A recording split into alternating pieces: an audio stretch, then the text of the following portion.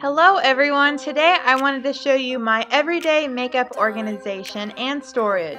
I've had this organization contraption for a while, and don't worry, this is not sponsored, they didn't send this to me. I just like it so much and I wanted to share it with you guys. So this is the top of the organizer and this holds so much stuff. I have Estee Lauder, the e.l.f. primer is amazing. I have some Mally eyeliners that I store up here. The Garnier under eye concealer. I have a lot. I have a lot of lip products. I just noticed that. The Dream Lumi concealer. More lip stuff. Jeez, I have a lot. I didn't even realize it. I think that's Joan Rivers. I like that stuff. Some Crest lipstick. Stila. I have the Glamouflage from Hard Candy. More Estee Lauder stuff. I got a lot of gifts from Estee Lauder, let me tell you. That Laura Geller concealer is really good. Some Revlon lipsticks. More with the lip stuff. That Mally concealer is awesome. I love that. Then I have the Necessity chapstick and the Revlon lip butter. More lipstick.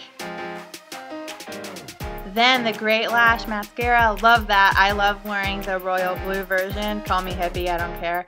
And then the clear mascara I use for my eyebrows. And then the Age Rewind concealer. I think it's from Maybelline. That's good stuff.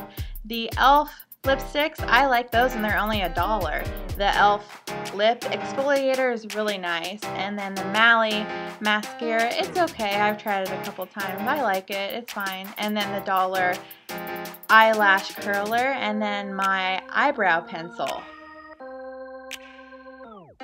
Oh my gosh, more lip stuff. That's from Philosophy and Tarte, and that's from e.l.f. I just keep it on the side. It stays really nice right there.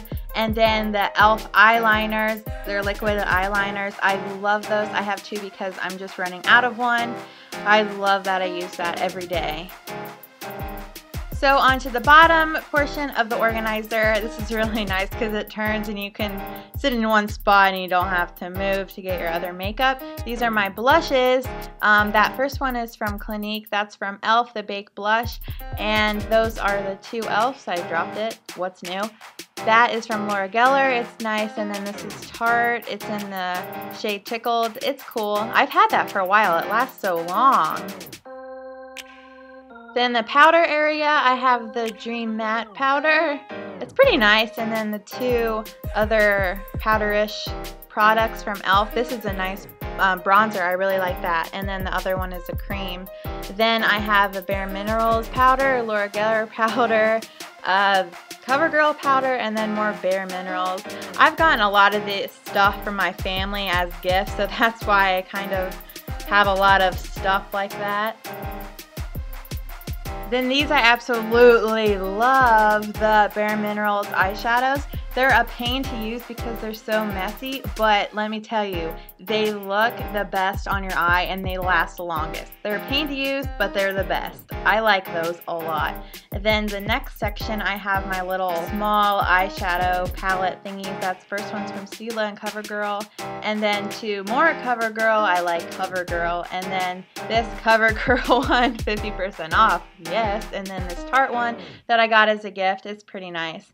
And then the next section, I have a High Beam. I got a gift card from Sephora. I just decided to get High Beam. It's nothing great. It's whatever. And then sample size of Tarte. And this foundation I love from CoverGirl. It's the best foundation I've ever used. And then this Tarte foundation. And then I have the Garnier Fructis BB powder, BB cream, sorry. And then this BB cream, and I got it on eBay because I wanted to try it. And then this next section, I just have prescription skin stuff, and then this refining mask from Proactive. Oh my gosh, this is the best stuff for treating your skin. And then the green tea moisturizer is really good too. I really recommend those. I don't use the Proactive line, I just use those two. Then this section that goes all the way through the bottom is really nice. It holds big bulky palettes like this Mally palette that I really like. It's a nude palette. Pretty cool. I like it. And then I have 3 of the Maybelline tattoos, all in different colors.